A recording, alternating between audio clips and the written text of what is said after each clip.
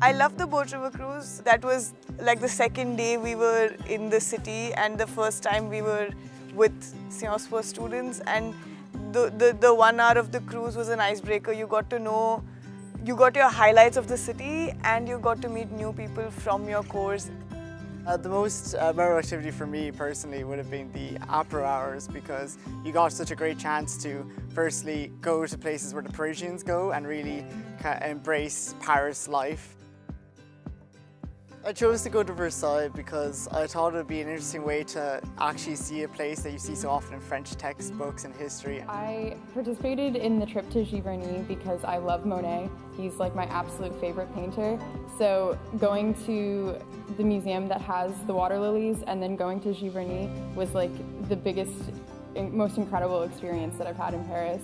I went to the theatre because I personally enjoy like watching plays and reading like French literature and stuff. So when I heard Molière, I thought it was really quite interesting to see Molière's plays being performed. Oh, there's a real camaraderie between everyone, you know, whether it's in class or outside. You quickly meet so many different groups of so many different people from varying backgrounds, and it's really enriching to see that and to also learn other people's culture while you're all learning French culture at the same time.